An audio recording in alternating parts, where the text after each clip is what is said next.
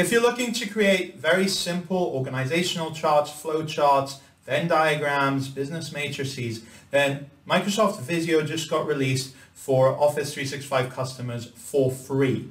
And this means that there's a very basic version online that you can access through a tenant.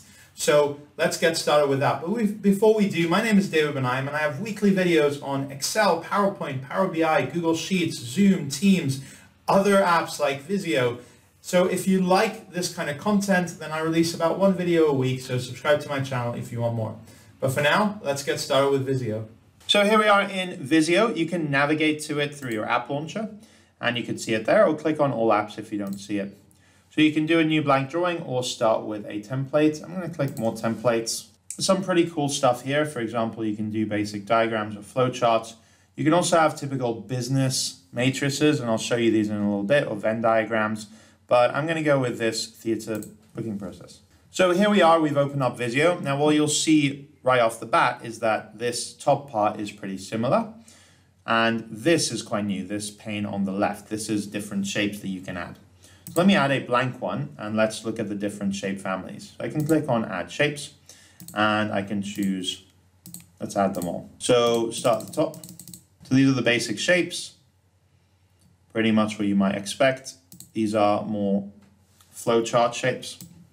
So you can drag them, and you do get your alignment tools, or you can hover over them, and then you can add shapes from that. And whatever you see here, these so-called quick shapes, are based on what you have selected there. So if I have this selected, then the ones that I see here are from that family, like that.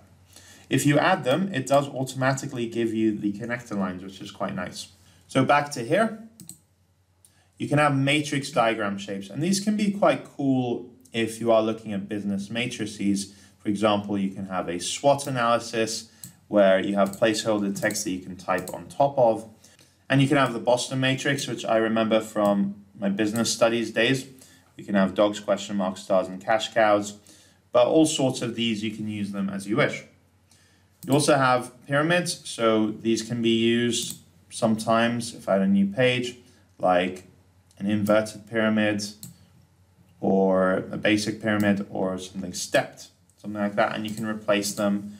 You can replace the text in them there. Or you can even add your own custom one with these ones. Funnels are used quite often like this for sales funnels, but there are other business use cases. Then you have cycle diagrams, so this is how they look. Blocks that are raised, similar to blocks here. And then you have arrows, callouts, banners to be able to write things on there. You scroll to the bottom. Here you have symbols, and this is quite interesting because Microsoft Office nowadays comes with thousands of different icons, but they are not in Visio, in the free tier anyway. You can, however, insert your own custom pictures. And just to show you, the stock images that you get here are beautiful, full screen images that can look really nice. And you also get cutout people and stickers, but you don't get the icons which would appear here in the other apps. So here you have some symbols, and you can insert them and still create connectors between them, like that to this one, for example. These are some graphs and math shapes. These are some process steps. These can be quite nice when you work on them together. For example, you can have the chevron step like this, and then you can have another one, and it does align them for you. So you can put them side by side like that and put different things in there. If you've used Smart Art inside PowerPoint, then this is not dissimilar to that, but you have more flexibility in what you can do, or you can do the full 3-level one if you want to jump forward to that. Then you can also have Venn diagrams. I quite like the Venn diagrams. Here you can add the one with 3, and you can actually type in this part.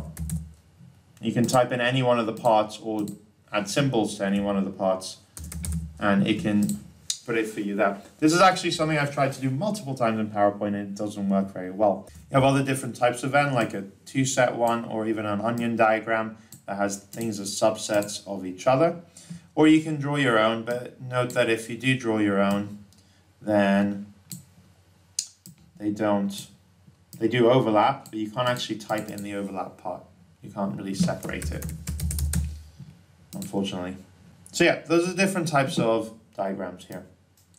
Now, I briefly showed you that you can add your own shapes here, and it shows you depending on what family you have there. So if I want to have banners, I can show these banners like that, and I can type in here.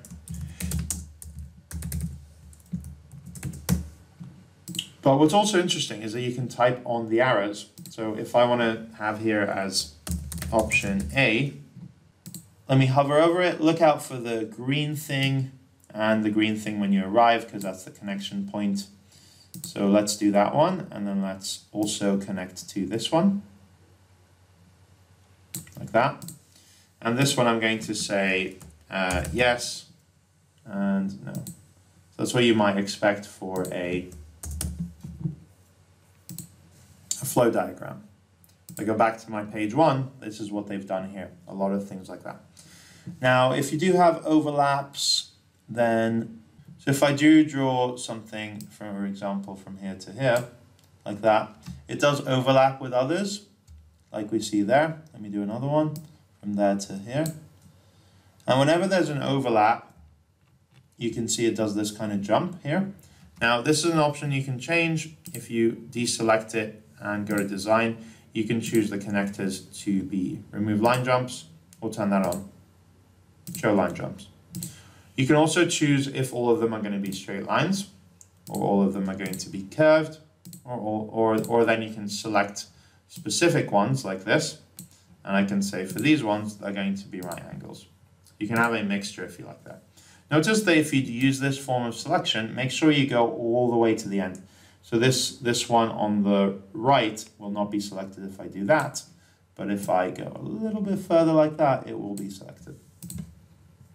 So over here in design, you also have diagram view. So if you want to essentially switch it, you can do that by clicking on here and do it the other way, for example, and then Visio will kind of do what it can to switch it.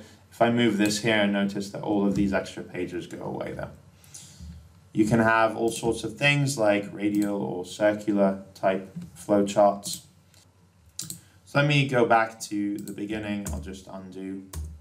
So that's these. Also in design, you can change the color scheme if you like, or if you want to change more than just the color scheme, you can click on themes and you can choose this one, for example, where it doesn't have them filled for the most part. It has them just as outlines. Auto size, so that means that if you move something there, it will add a page.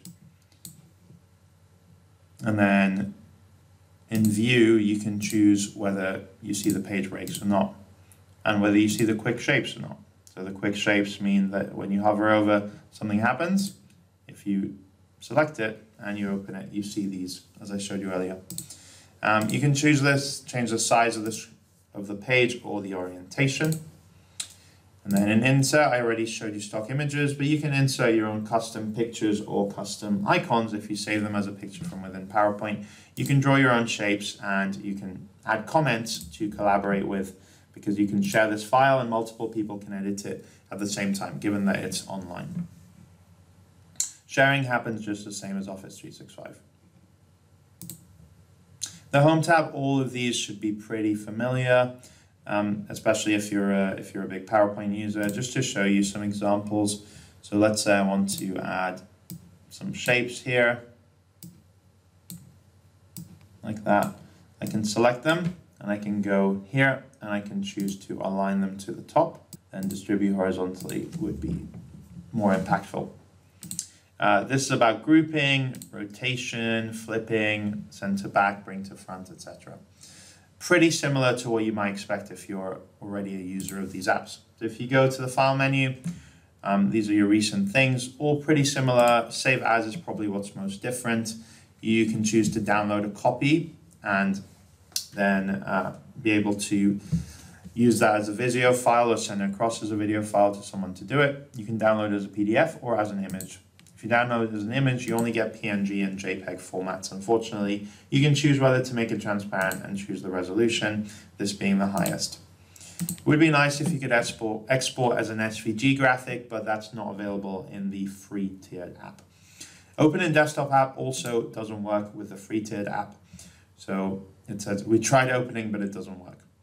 So here I am in PowerPoint. I'm on the desktop app, but it also works in PowerPoint Online. So if you go to Insert Icons, you have these icons here.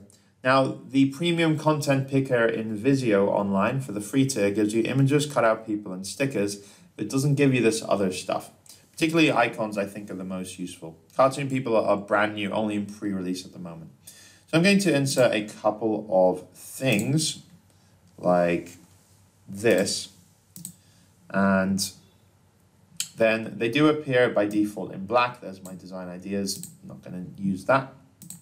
You can recolor them, which is nice. So you can change that. You can give it a black outline, whatever you want. Or if you want to recolor it bit by bit, you can convert to a shape. Then each individual bit can be recolored. So this is how you might want it to be. Once you're done, you can right click and you can choose to save as picture.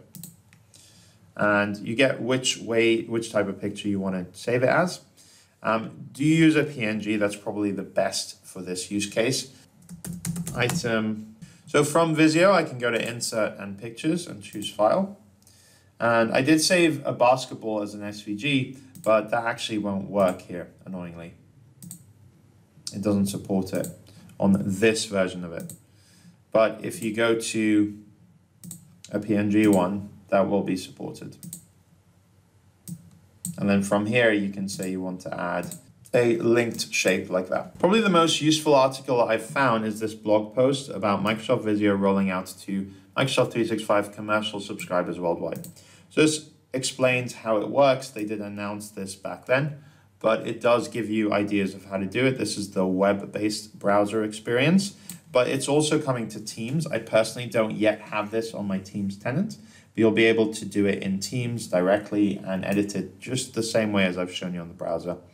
So in fact, when you do a new item on a Teams channel, you could always say Word, Excel, PowerPoint, etc. Now you can also say a new Visio drawing.